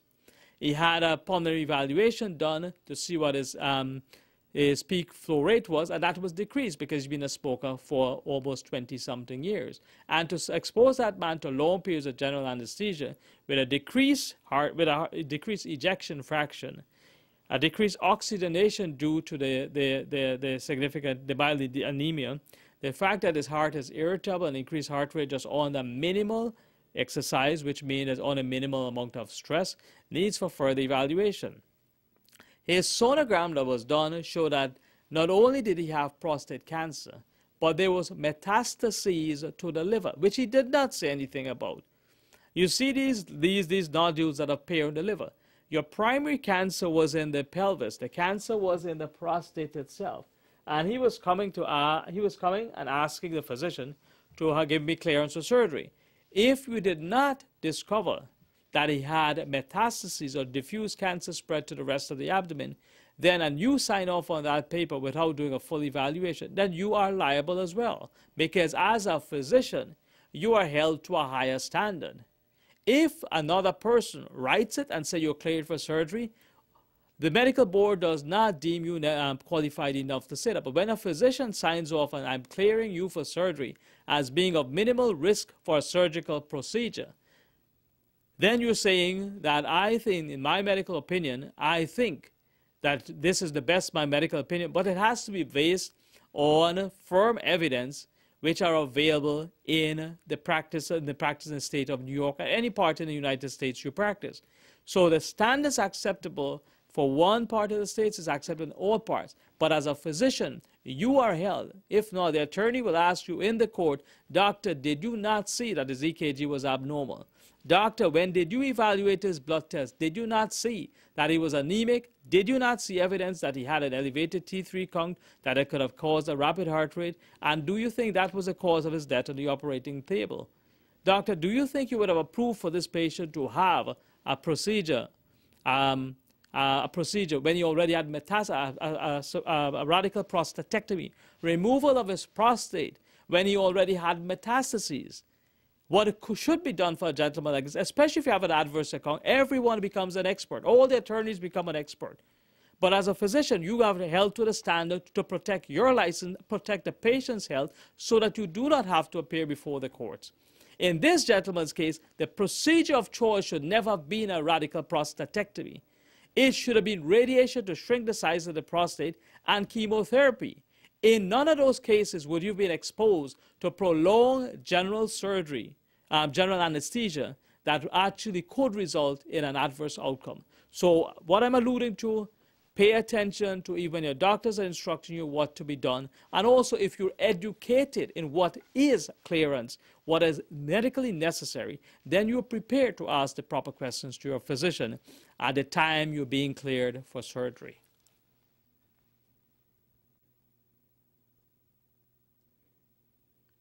Having been in the practice of medicine for about 30 years, you develop a visual sense of acuity that makes things a little bit easier to see even as you get older. And last week I was looking at my waiting room, and I noticed a gentleman was sitting on one buttocks with a wince on his face and obviously in discomfort. So sometimes you play with your mind and say, I wonder what that diagnosis is. I know he was in pain, so I called him in and I said, how are you doing? Because I knew him before. He said, doctor, I've got the worst pain in the worst area you could possibly conceive. I said, yes, I know. What are some of the things then that can cause perianal pain, pain around the rectum, that results in such excruciating pain, and why is it that it causes that amount of pain? A lot of us would have heard of hemorrhoids, piles, that cause extreme pain, especially when they become engorged. And if you understand the physiology of hemorrhoids or piles, I'm looking at this diagram, this is really the large bowel, the sigmoid colon that ends here before the rectum starts. There's a portion of the rectum that's painless, and there's a portion that's very painful. For some reason or the other, when God made this, he made this part painful. So what we face with is that the muscles around the rectum that prevents us from passing stool when we do not want tighten up the sphincter, and it's under voluntary control. This one has an involuntary control, but these are the venous plexuses. It's like varicose, it's veins. Hemorrhoids are really veins that have become dilated, and then when they become engorged, they prolapse through the rectum in 3 positions, 3, 7, and 11. In this particular diagram, you can see it much clearer, where this hemorrhoid is actually bleeding around the distal end of the rectum. What happens because the area around here is so painful, it basically, anytime a hemorrhoid prolapses, and the 3 positions, 3, 7, and 11, is when all 3 comes out like a cauliflower. And when you examine the patient, you usually see these big red bulbs sometimes looking at you. When they become so engorged, when every time you pass stool, and not only it happens a lot in pregnancies. The reason why it happens in pregnancies is because the fetus compresses puts in additional pressure on the veins itself, decreasing the venous return from the rectal area, and those actually prolapse downwards. That's very, very common in pregnancy, and actually one of the treatments in prenatal care is to ask a woman, are you having hemorrhoids at this stage? In people who smoke, chronic obstructive pulmonary disease, when you increase intrathoracic pressure, you increase intra-abdominal pressure, you push down and increase the pressure, and so does the hemorrhoids or the veins prolapse. Chronic constipation can also cause it. What decreases it is like a lot of fiber diet, lots of liquids, and basically try and prevent forcing, try and prevent chronic cough, chronic constipation. Obviously in pregnancy, we can just do little to avoid it, but just try and detect it at an early stage. What are some of the common conditions that can cause pain in that area? Not only hemorrhoids. You could also have a perianal fissure. A perianal fissure occurs in the very same area, which is extremely painful. It's like a small tear in the mucosa of the rectum. Because there are pain fibers in the mucosa of the rectum, it's extremely painful. And if hard stool passes through, it's so much more painful. In fact, patients would cry when faced with perianal fissures. Here again, the treatment is simple. If a patient comes in with pain in the rectal area associated with fever, but the pain is not really in the rectum, but in the area around the rectum, the ischiorectal fossa, which are these areas here, which are like dead space around the rectal area, actually becomes infected, and it can become infected if a hair follicle is dislodged, bacteria migrates into the ischiorectal fossa. Left untreated, you develop an ischiorectal abscess. It's extremely painful, presented with fever, pulsation. If it actually is around the perineum, around the anus, it's a perianal abscess, which is not as big and not as painful, not as a lot pus, but it's also extremely painful. But around the rectal area, ischiorectal abscess, it's a lot of dead space. You can have a volume. In fact, one day I actually drained, about 6 or 7 weeks ago, drained an ischiorectal abscess, and I think I collected close to about 40 to 50 cc's of pus, frank pus coming from the ischiorectal abscess from this gentleman. When you treat it, you relieve the patient of so much pain. They're extremely grateful, but not only that, they forget that if you do not treat it completely, at least with antibiotics, create a drainage and leave the drainage intact, you will get a recurrence of that ischiorectal abscess. Going back to hemorrhoids, obviously when they present in acute condition, very painful, you can't pass stool, the patient presents to the doctor. One of the first things you can do at home to decrease the size of the hemorrhoids as they prolapse is to sit in warm salt water, add about 10 to 12 teaspoons of salt in a bowl of water and sit in it for like about 10 to 20 minutes and repeating it every 3 to 4 hours. That shrinks the size of the prostate. Obviously, if in a male, you pull the testes upwards and sit in the water. You also, if it's painful, you can take an analgesic, and even ibuprofen will tend to work at that time once the size of it is shrinking. Afterwards, you can use a local analgesic, which is going to help it, like things like Anusol, etc., and you place it into the rectum, but knowing fully well these things will come right back out. So what you tend to do, the method of treatment is to try and be sitting in warm salt water for as often as you can, for as long as you can, so it shrinks. You wipe off and you put the cream inside, and you repeat it every 3 to 4 hours. In the case of a perianal tear or an anal fissure or a tear, that has to be treated with an analgesic, a local analgesic, and treat if there's an infection. In the case of an ischiorectal abscess, in the case of a perianal abscess that is excruciating pain, it's incision and drainage of the abscess, not just antibiotics alone, creating a drainage which will allow the rest of the pus to drain, or else you will get a recurrence immediately. These are 3 of the most common perianal conditions that we see in family practice that are easily treated. But the earlier it's diagnosed and the earlier it's treated, the less discomfort you will have.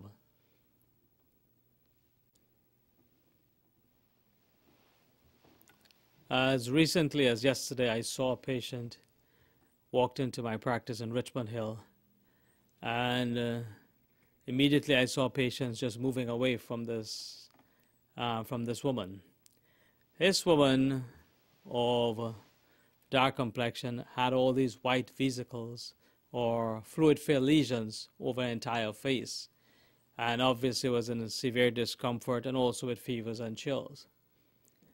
What was surprising was not only the reaction of the persons around her, but also a little bit of the ignorance associated with this disease process.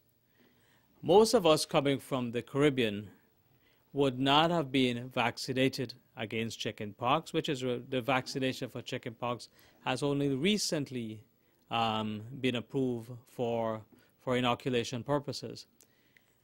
In the Caribbean, most of us would have either not been exposed to chickenpox, and even though it's a childhood illness.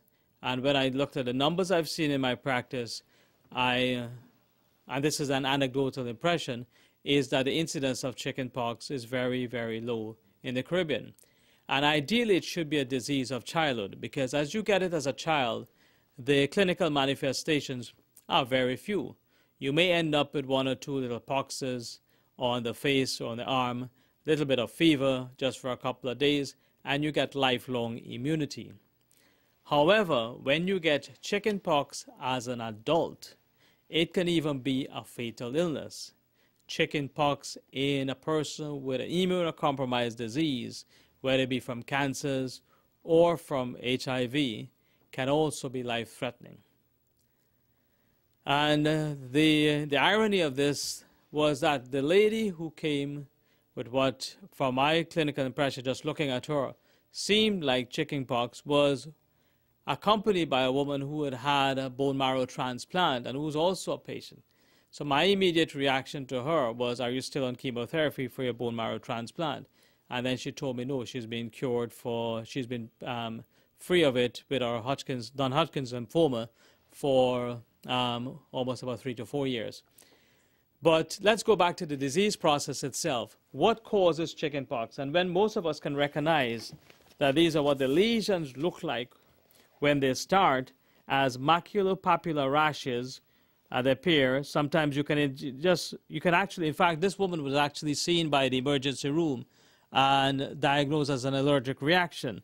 It's very difficult for an allergic reaction to mimic chickenpox in the latter stages. But in the earlier stages, it can be anything from a folliculitis, which is an infection of a hair follicle. It can also be a small form of eczema. But when you get the vesicular lesions, all of us can make the diagnosis that is due to a herpes virus. And the most common herpes virus affecting the skin, presenting in these crops of macules and papules that then become vesicular, is chickenpox or herpes zoster. In the advanced stage, as it starts to get matured, they then loses the vesicular nature, and then they have these blackheads appearing on top of them, more necrotic than anything else. Most of us would probably recognize these as being chickenpox lesions that we commonly can see, but all of us will make the diagnosis at this advanced stage. But knowing fully well that it not only chickenpox can present like this, other skin diseases can present like that, and we'll go into those later. What is it and how do you get chickenpox? You get chickenpox from somebody who's incubating. The incubation period is anywhere between 14 to 18 days. You get chickenpox from someone who has no lesions on the skin. It takes you from the time you get infected. And how do you get infected? You get infected from aerosol spread, meaning I've got chickenpox without any skin manifestation. I am coughing and I'm spreading the virus. I'm spreading the chickenpox virus, the herpes virus, by aerosol spread. You can get it, but rarely so, from the fluid that comes from the vesicles. But more commonly, it's the aerosol spread. What happens then that I get it from the person who doesn't even have a lesion yet, because that's the incubation period it takes the virus to go from stage of inhalation of the virus. It then spreads through the lungs into the blood. When the virus replicates and form more viruses within our bloodstream, then we start to get the fevers and chill. We feel fevers, chill. It then migrates into the bone. You get bone pain. You feel the most wretched you've felt in all your life because the pains are excruciating. You've got fevers and chills. You can't do anything. Then, lo and behold, the next morning you wake up, you see lesions, these red lesions that appear on your face and sometimes in your chest wall, first of all. You see them, you start to squeeze them. As you squeeze them, those are the ones that will leave permanent marks on your face. If you leave them for 24 hours to 48 hours, you will start to see that these macula, red macules and papules become vesicular. Then they start to fill with fluid. Then your grandmother will tell you that you have chickenpox and go to the doctor. The treatment at the time when you think you suspect you're exposed to someone with chickenpox or not even knowing what it is, but you have the severe fevers and chill, those are not associated with any of the other conditions, folliculitis, the eczemas that present.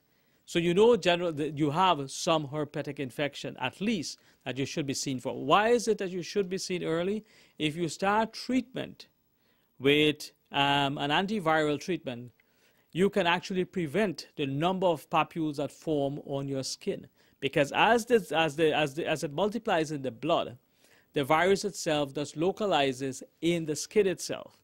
In some cases, which can be fatal, the virus itself can spread to the lungs itself and even to the brain. If you drink aspirin when you're having chickenpox, you can also get Rice syndrome, which can give you hepatitis, which can lead to hepatic failure. The treatment of choice, yes, you can eat any meat or any fish you possibly want to eat.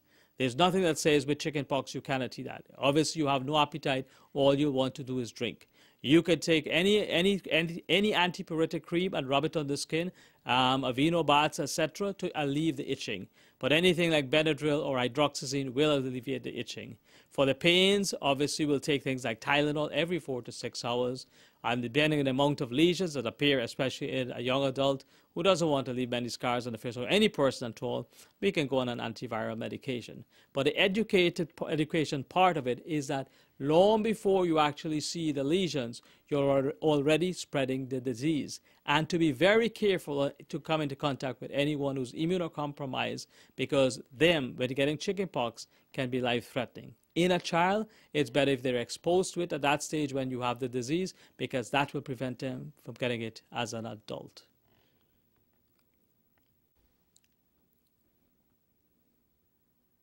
We continue the discussion to do with some of the common skin conditions that I see in my medical practice.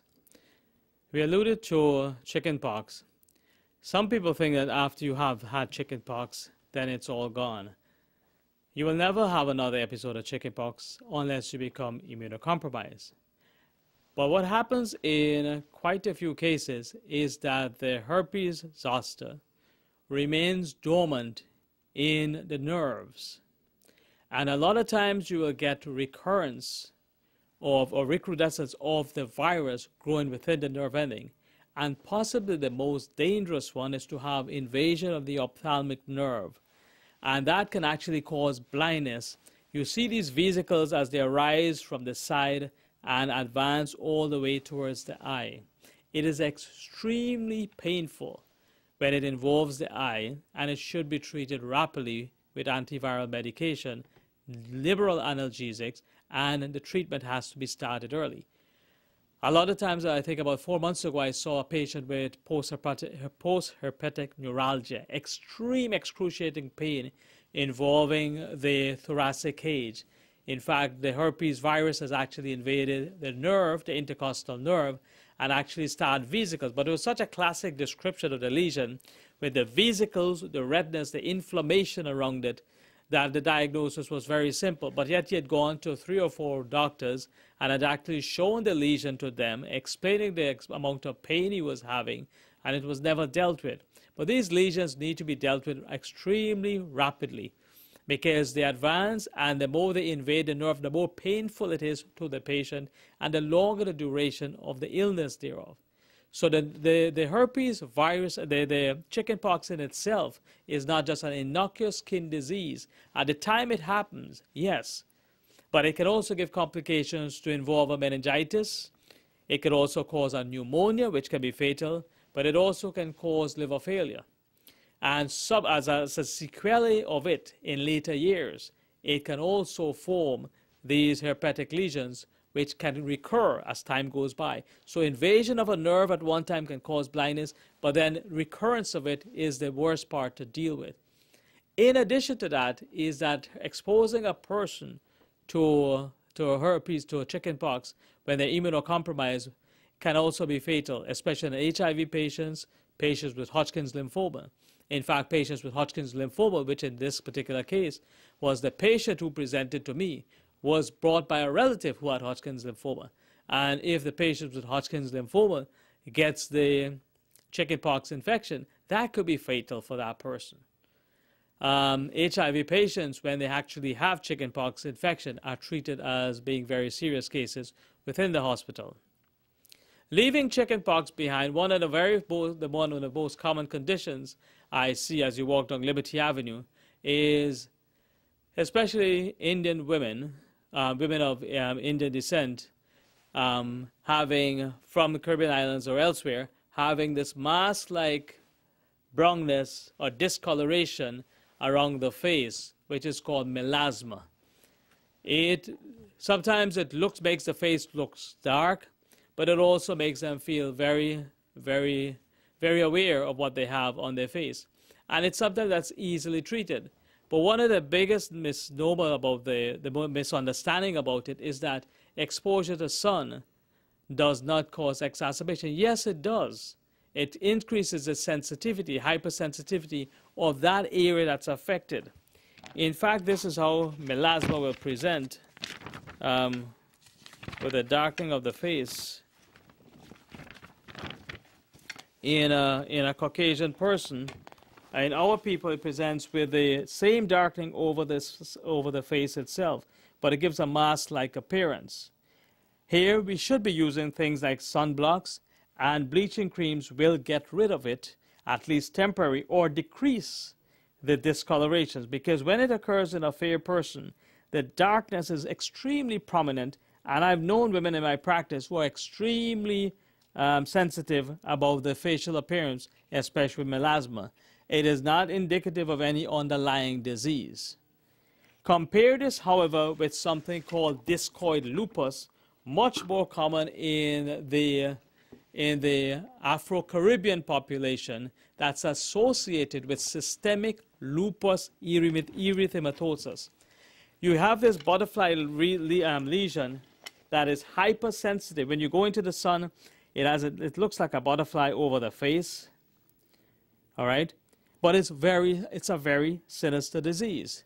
Systemic lupus is associated with multisystemic organ failures.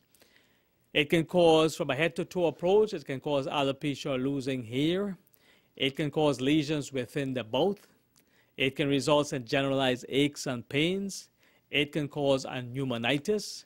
It can also cause, but the most important problem that it causes is premature renal failure. The discoloration of the face might be the reason why the patient comes to the doctor and present with a butterfly rash in the face and saying it gets worse in sunlight. You question them even further, you might find out that they have also, in addition to that, generalized aches and pains. But to your surprise, when you do a kidney test on them, just a simple blood test for the kidneys, you might find evidence of early kidney disease. Systemic lupus erythematosus even is not considered a common disease over here. In the Caribbean, in our Afro-Caribbean population, it is a very common disease. And the basic thing about it, there's no cure for systemic lupus, but you can treat the symptoms early. You can address the issue early with the patient so they can monitor, especially the kidney function. You can also have the cardiopulmonary system evaluated, because systemic lupus can actually cause death if left untreated. But the morbidity associated with the multisystemic disorder can result in a lifestyle that is less than accommodating.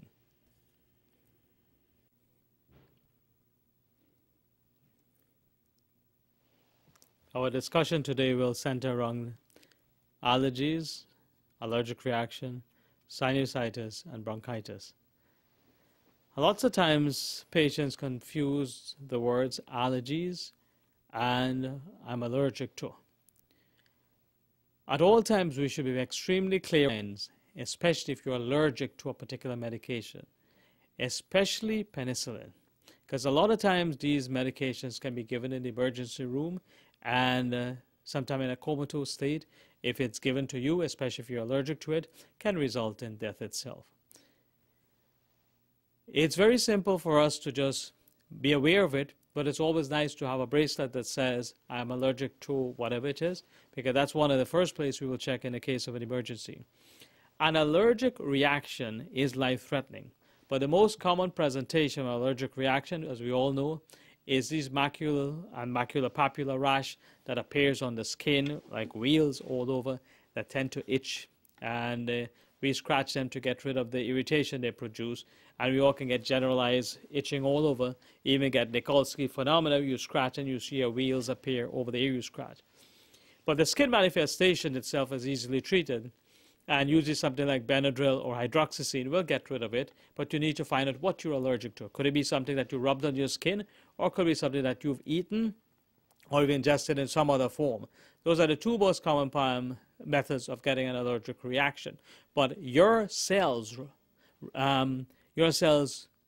regard that whatever it is that you are exposed to, whether it's from the surface of the skin or ingested and into the bloodstream and then went to the skin, as being something that you cannot take. And the mast cells are the ones that produce this fluid and the irritation around the skin. But what it does to the lungs itself is cause the same mucosal swelling that can result in asphyxia. You will not be able to breathe.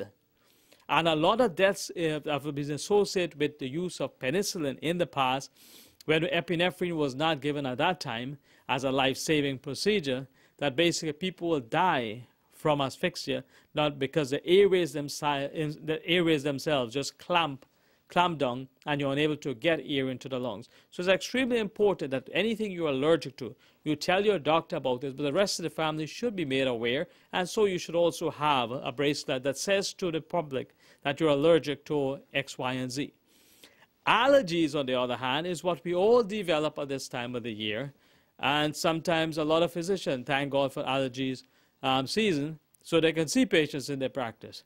Our practice has been inundated with patients with allergies, and allergies in themselves, commonly we refer to as basically having the itchy eyes, the running nose, the postnasal drip, the repetitive coughing itself. And all of us are aware what are some of the common complications of having allergies, because allergies themselves affect the skin, but also affect, allergies can itself be anywhere to do with skin manifestation, to things like atopic eczema, to anything to do with sinusitis, bronchiolitis, and the symptoms that produce primarily that bring the patient to the physician.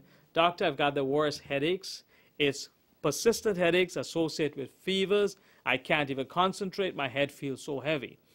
Now, if you look at the anatomy of the sinuses, then you'll understand why. The sinuses also have the same pseudostratified columnar epithelium that the lungs has, and the same amount of mucosal edema that tends to happen when we're having infections within the lungs tends to happen here as well. These are the frontal sinuses. These are the ethmoidal cells. These are the maxillary sinus. When you're getting frontal sinus infection, you feel the head feels so heavy that you cannot focus. You cannot focus on your computer screen. You cannot focus, you cannot keep your head upright without feeling excruciating amount of discomfort. It can be associated with fever and sometimes even photophobia, not being able to look into light. When the maxillary sinuses are infected, the face feels heavy. You can also see a puffiness around the jaws themselves. The patient also with a maxillary sinus infection, because of the proximity of where the maxillary sinus drains into the middle ear, can also present with an otitis media ear infection.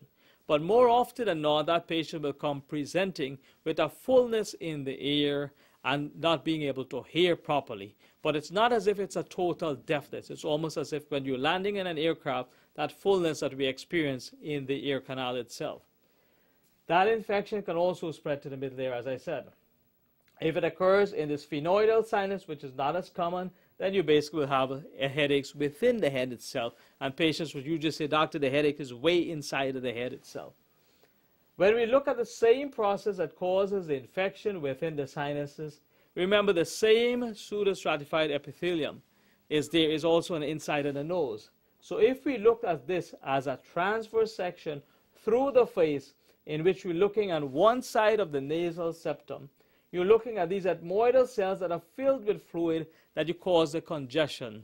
And because one of the sinuses drain through here, when these cells become enlarged, they become edematous, they become bulbous, and you can actually look into your nostrils and see these almost polyp-like material coming down. That in itself produces stuffiness in the nose and also make the sinus infection worse. In the case of an acute sinusitis, which presents without any fever, but just with the symptoms of the stuffiness or the drainage of that particular area, simple things like Allegra claritin, antihistamines can also help tremendously with the symptoms. When the patient starts to develop fever with it and worsening of or swelling of the face and severe discomfort, then it possibly have changed from a bacterial infection from a viral infection to a bacterial infection. In the next topic, we'll try and differentiate when it's acute and chronic and when it needs to be treated more vigorously, and also its relationship to bronchitis and viral bronchitis and also bacterial bronchitis.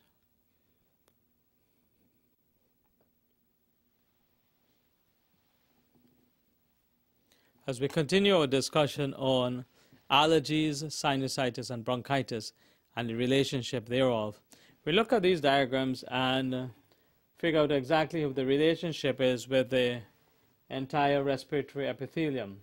If you look at the lungs themselves and the bronchioles through which we breathe, and then the bronchus itself, they all have the same respiratory epithelium. And in a case of sinusitis, because of the fact of where the sinuses are located, the frontal sinus on this part of the head, maxillary sinus here, the ethmoidal hair cells, the adenoids within the back of the throat, but then these conchae, the superior, inferior, and middle conchae. We also notice that inside the respiratory tract, the trachea, the bronchus, the bronchioles are all lined by the same respiratory epithelium. So whether or not we get a bronchiolitis to start with that actually spreads and causes a sinusitis, or we get them simultaneously and they spread, they present with the same symptoms. The most common presentation that I see in my practice is the patient who comes in with, doctor, I've got the cough, cold, fever, chills. And basically I've been having this for at least about a week. Usually it's associated with headaches, dizziness, I'm unable to concentrate, I keep coughing all hours at nights, and my wife says that it prevents her from sleeping, or my husband says it prevents me from sleeping, so I've come to you. I do not think that you need to wait until your spouse tells you that that's preventing them from sleeping. Because the earlier you treat these allergy symptoms, the earlier you will prevent the infection of the sinuses and the lungs. When you understand that exposure to allergens will cause mucosal edema and cause the running nose, the itchy eyes, the same phenomena is taking place within the skull where we have these spaces. This is the space because that prevents the head from becoming too heavy for us to carry. But the disadvantage of that is that basically they create within the head these respiratory epithelium that becomes infected the same way. So when the frontal sinus are infected, the headaches and dizziness, and we think that it's coming to the end of the world. But basically, they're treated very early, whichever one, whether it be the frontal sinus infected, the maxillary sinus, the ethmoidal sinus, the sphenoidal sinus, whether it be within the itchy eyes and running nose itself, you can prevent that infection from spreading from the nostril area with the itchy eyes and running nose to the ears that becomes infection, to the frontal sinuses, because they're all connected through the drainage of it into this area, as we can commonly see here. They all end up draining here. But the one that presents with patients coming into the office wheezing and unable to breathe, and they complain as if they're stifling, is when it's left untreated for a while. And look at what happens in the case of a normal bronchus and a bronchus that's affected. In this case, let's look at the respiratory tract. You have the trachea, you have the bronchus, the trachea that comes here, the main stem, you have the main stem bronchus here, and then you have the bronchioles, which are smaller parts of it. Now just look at when it becomes infected. There is fluid that actually accumulates because of the cell, the respiratory epithelium from the mass secretes the fluid. When that fluid is secreted, it occludes the lumen. So look at what is happening here. The fluid as itself, this is a normal what it looks like. This is the respiratory epithelium. This is the musculature around it, and these are the glandular cells, the mucous glands around it, that secretes the mucosal fluid. Now, in a case of an infected bronchiole, let's take this, for instance, that's now infected. Now, look at the caliber of the lumen. Compare with this, compare with this. So very little air is getting into the lungs, so you start to feel as if you start to experience air hunger. You're unable to get enough air into the lungs itself, and that is due to the mucosal edema, the amount of mucosa or fluid being secreted, mucosal fluid secreted into the lumen. You also have evidence of mucosal edema, but you also have inflammatory infiltrates into the mucous lining. Also, the musculature itself becomes tighter than usual. Now, in order to reverse this, it takes time. When it should have been treated before it reached this advanced stage. So at all times when you start to experience a difficulty in breathing, and you think it's just the allergies, know fully well that exposure to the allergens will cause mucus fluid within the airways, increasing mucosal edema and difficulty breathing. However, the secretions within the lungs, if they get infected with bacteria, can then become a bronchitis, and from a bronchitis you can go to a bronchopneumonia, which is still treatable as an outpatient, and that can advance to a lobar pneumonia, which only has to be treated in a hospital and can also be life-threatening. So what is the important lesson to learn is that the minute you start to experience the itchy eyes, the nostrils draining, the headaches, at least see a doctor to at least make sure you get some form of treatment. And if that treatment is not effective and you start to have fever and chills, it's an indication that you should be evaluated again and at least be considered for antibiotics. These in themselves are simple things in medicine, but they can become very complicated, resulting in infection spreading within families, resulting in loss of time from school, loss of time from work, and also prevent us from being very productive at what we're doing.